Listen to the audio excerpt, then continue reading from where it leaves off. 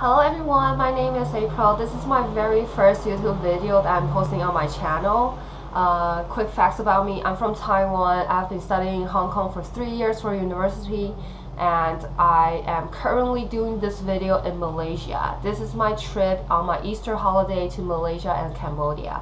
The trip will consist of 8 days. The first 2 days I'll be in Malaysia. Next 5 days I'll be in Cambodia, and then the last day I'll fly back to Kuala Lumpur, and then I'll fly back to Hong Kong. So I've started backpacking 2 years ago in 2012 summer to Vietnam, and after that I've been in love with it. It's such a good experience, and you can do it. It's so cheap. You can do the backpacking in such a budget way, and you will get so much experience. You'll see so much. So after that, I've been going to Indonesia, Singapore, Philippines, and the US. It's such a great time, and back then I wish I could have Googled a lot more stuff online to look for a lot of the backpacking tips, but I didn't, and I couldn't find a lot of useful stuff. So here I am to show you the best tips for backpacking throughout my 2-year experience, and then I'll show you my trip along with me when I'm on the trip. So stay tuned for my channel. Today I will be talking about how to pack light for a short-term backpack trip. And then when I mean short-term backpack trip, that's around like 7 to 10 days tops. And I'll be showing you what I pack in my luggage and what I have in my carry-on bag. Hi, so now I'm gonna introduce my traveling backpack. This backpack is not really like the backpacker's backpack that you will see. This is a North Face backpack. It's whole waterproof, and then it has straps like this so you can hold it on your shoulders. This backpack is different from the normal backpacks, but I like it a lot more. First, it's a lot lighter. The normal backpacker's backpack, they're a lot heavier. They do have a lot of different pockets, but the pockets are quite small, and then you kind of just have to stuff your stuff inside. Sometimes your stuff get really stuffed up. And for this backpack, it has a bigger space than a normal backpacker's backpack. The space is a lot bigger, and then look, you can see here, it's actually the whole space area here, so it's really easy for you to organize your stuff. And now, the first backpacking tip is to travel light. Bring the stuff that you will definitely need, and then if you're not sure whether you really need it, then you possibly don't really need it. So first I'll be introducing what I pack for my 8 days traveling trip. First I'll be taking out this. I like to organize my backpack into like little bags or little pouches just to keep things organized, and then like not to get things spilled around in your bag. First, this is my backpack. I got this at Ross, I guess. This is a very, very useful backpack. I'll show you when I open it up. This is a waterproof backpack inside. So inside I put all my travel size skincare products. And then remember to bring drugs like painkillers and the stomach thing. And then my aloe vera gel, my sunscreen, and everything that I will need for a travel size skincare thing.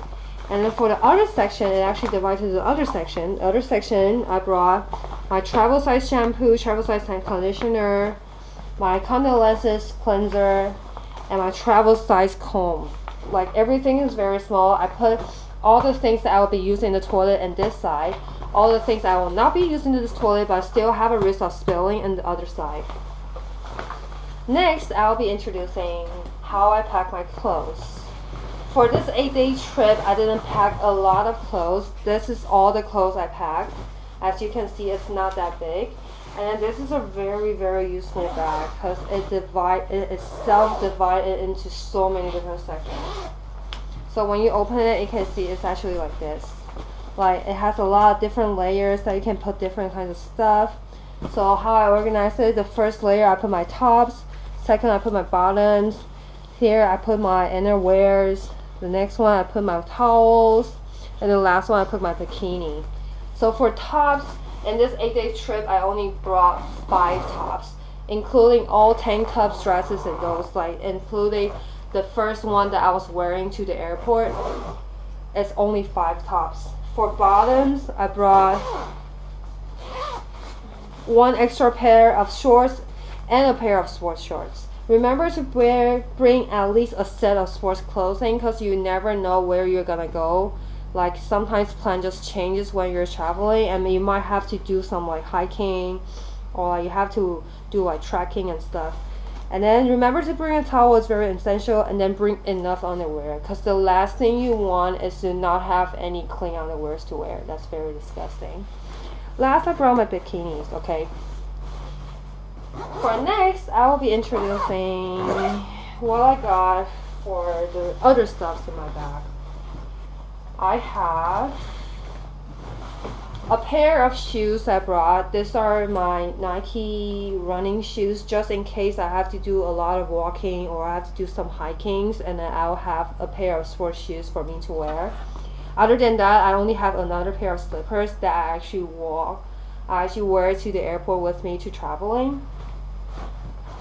And here I have a duffel bag that I can be folding up into this size. This is a very useful duffel bag because you always, like, you never really know how much stuff you will end up buying in the other country, and then having this bag is just kind of you're just being prepared to have other storage space for you when you're going back home. Next, I will have my electronic little gadgets over here. Okay, I forgot to put it back in my bag. So it's over here. I know it's really ghetto that I've actually put it in a Ziploc bag. So I have my camera charger, my all-time travel charger, so that it fits into all the different kinds of plugs. And then this is actually my keyboard for my iPad. It looks like this. I actually use just an iPad cover to cover it up. And then I have another little pouch. This is super important that you should bring when you're traveling. This is a power bank for either your iPhone, your iPad, or other phones that you can have, and then it charges your phone while you can't really charge it. And then it has, this is the 5200, I think it's 5200 mAh one that actually charges 2 times for your iPhone, so it's pretty handy. Next, I have my glasses here. So if you're nearsighted or you're farsighted, you have to wear glasses, right? This is actually a sunglasses holder, so I put both my glasses and my sunglasses inside in the same holder just to save some space. Next, I will have a few packs of tissues. You always have to bring those. And then I have my ukulele with me. Well, this is totally optional because I've been obsessed with playing my ukulele for the past month. So I just brought it to travel with me in case I get super bored. And I have an extra plastic bag. This is very handy. So when you have any wet clothes or if you have any dirty laundry, make sure that you put it into your bag before you put it into your travel bag, because like you don't want to get anything else dirty other than itself. Okay, so that's it. Next, I'll be talking about my to-go bag that I carry with me all the time during traveling. This is the only bag that I brought with me since I've just said, you should always travel light. So I'm not bringing any other to-go bags and stuff. First, this is my favorite camera bag. I have a few camera bags, but this is the one that I bought recently. It's like my all-time favorite. First, the color is so cute. It's in teal color, and then it's like light brown over here. And then it has a lot of pockets that fits all your requirements for a decent bag. When I open it, you can see my camera is over here. It is very nice organized. It has a middle patch over here that separates your camera and your other belongings. The camera is over here that takes up quite a lot of space, but other than that, I have my travel little pouch that I carry all my foreign currencies with. And I have my excuse me. I have my passport book. Excuse me. I have my passport book over here that has my passport and my traveling documents and stuff. So it fits here perfectly as well. And in this layer over here, I've just put all my cameras,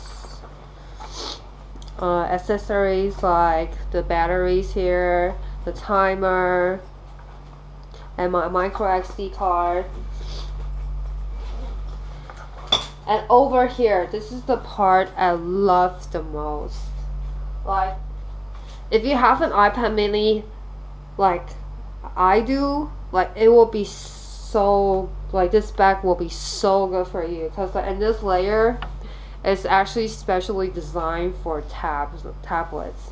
So for an iPad mini like this, you can actually just perfectly fit into the sleeves over here like this. Oh my god, this is the best design ever, because I never actually have a bag that actually have a special sleeve for my iPad. And then it actually says over here that there is actually a special pocket for iPads. Super nice. Next, there's like a front pocket over here that I put my earphones and my little stuff inside. It has two side pockets that you can actually fit your water bottle and stuff, but like currently I don't have a water bottle to fit inside. And there's a front pocket that you can actually put the stuff that you actually use this the most, or you can put some wet napkins and stuff. Last but not least, I have a pack of napkins over here just in case that you have to use napkins. And I have the hand sanitizer over here, because your hands are always dirty when you're traveling, if you know what I'm talking about. So that's it for what I have when I'm traveling. Tip, again, travel light. Don't bring way too much stuff that you don't really need. If you want like a to-go bag, just bring one, or bring at least at most two. Don't bring a lot of stuff. If you have shoes, don't bring like 5 pairs of shoes, because like you'll probably not need that much pair of shoes.